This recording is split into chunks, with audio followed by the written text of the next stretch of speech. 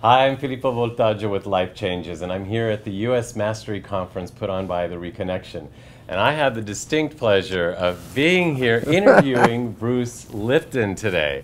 Now, Bruce Lipton is a biologist. He's so much, actually. And I just have to tell you real quickly, 3 years ago, my brother Peter gifted me a DVD on Christmas, and he said, you can't watch it until we watch it together. So we waited until the kids went to bed, and then we watched it. It was of you doing a lecture about all this amazing things that you found, and we stayed up and watched it till the very end, and then watched it again, and then discussed it until we were just so tired. You have started such a conversation with what you have found.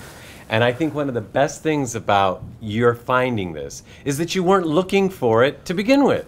No, absolutely not. It always surprises me because I got into the sciences to get away from the concept of spirituality. When I was young, spiritual people gave me advice. And even as a kid, you could look out and say, you know, their words never really matched their life. So there was some point like spiritual advice started to wane as being meaningful. And then at some point it's like, science, I want science. And so it was interesting to go into the science and then and run away from spirituality, and at some point run straight head on into it in such a way that it was like, oh my God, I don't believe in it, but I don't have any choice, but I must believe in it now. Yeah. And what you were doing is you were looking at cells. People actually do this, and Bruce was looking at them. But yeah. What you did that some people don't do when they look at them is you listened, or you watched, or you heard something? I was, first time I looked at a microscope, 7 years old. And I saw, the first time I saw an amoeba and a paramecium moving around, I was like, oh my God, you know. and then, you know, being a little kid and then finding things that are smaller than you, that's always good. You know, it's like, oh look, I'm a giant, they're little tiny things like that.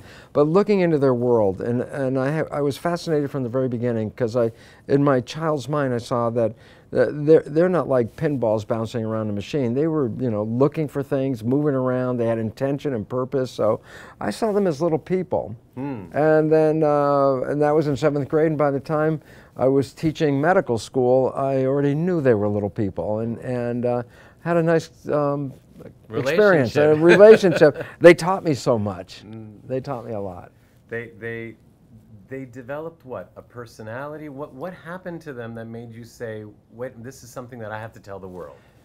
Well, what I saw is that while teaching in medical school that genes control life, a belief called genetic determinism, that our traits are determined by our genes and we didn't pick the genes and you can't change the genes, and teaching people that they're victims, you know, it was like, hey, look, you got that running in your family, I'm sorry, there's nothing you can do about it, it's a machine.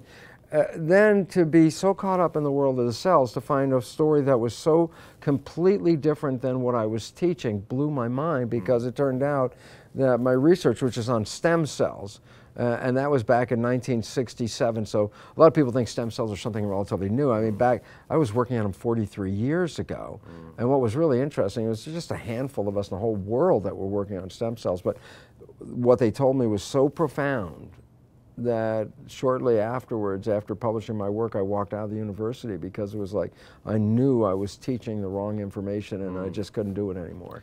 Yeah, actually, some of what they told you, I love and I hate at the same time. Because, well, the fact that you're either on or you're off. You're either positive or you're negative. There's no gray, there's no in between. Well, no, it was growth and protection. You know, I can say, I don't know how happy you might be in growth or unhappy in protection, but at least growth and protection was a mutually exclusive way of living at that moment. You can't do both of them.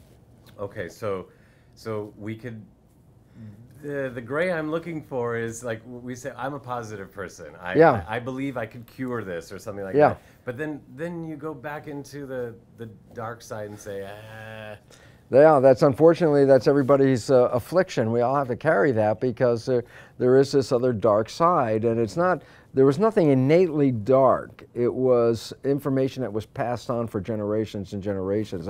It affects our subconscious mind, and I just really want to clear that up because a lot of people think, oh, the subconscious mind is a scary, scary place. And I go, subconscious mind is as cold and sterile as a tape player.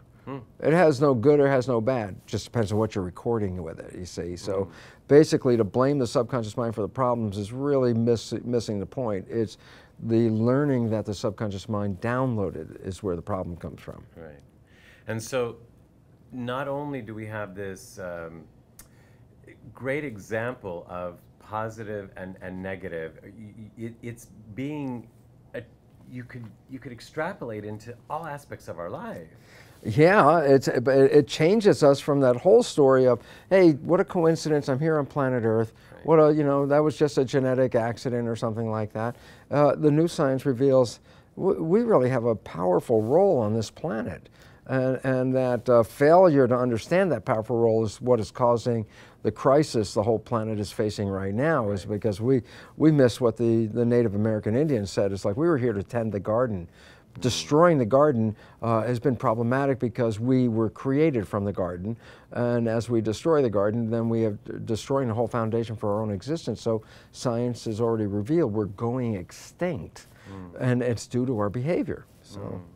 Yeah, that's another thing I learned from watching you over and over again, is that we already have the capacity to do all these wonderful things and all these what we consider horrible things. Cancer, for example. The cell has it within it. We just decide whether we're going to get it, right? Well, we're the ones that, it's not that we decide we're going to get it, we're the ones that have not been informed that our life and the way we live it is controlling our biology, our genes, and our destiny, because we've been programmed with the complete reverse of that. It's like, oh no, all this is out of your control, and your life was already predetermined at the moment of conception when all those genes got in there, and it's like, that's the old story, and that's the story of irresponsibility.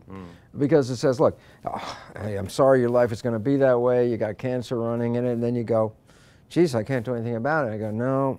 And you go, oh, well then I don't really care anymore. And when people let go of caring, it's all downhill from there. So when we're answering those questions at the doctor, like, do you have this in your history, do you have this in your history, we could almost say we don't answer that because it doesn't really have to matter. It doesn't when we know the new biology, because only your belief in history matters. And if you change your belief, then history is irrelevant. So it doesn't matter if you're checking it off, it's what you believe. Absolutely, because it's called the placebo effect when you talk about believing something that makes you well, and yet their equal and opposite belief system is called the nocebo effect. It says a negative belief is just as powerful as a positive belief, but goes in the opposite direction. Basically, it says is that if you believe that you're going to have a disease, if you really believe that, then you can manifest a disease with no organic reason for having it other than the belief. So it's like, as much as belief can heal you, the negative belief called the nocebo effect can actually kill you. And it says maybe we start listening to our beliefs and our mind, because if we review this, maybe we would change some of the programming. Well, you know, I watched that video over and over again, believing that someday I would meet you and ask you these questions. I'd like to ask him this, I'd like to ask him this, and here we are. Ask me those questions. I'm ready. Let's do it. We'll have to do it another time. We've run out of time. Bruce I'm Lipton, so sorry to hear that. It's a Thank you pleasure. so much. Thank you.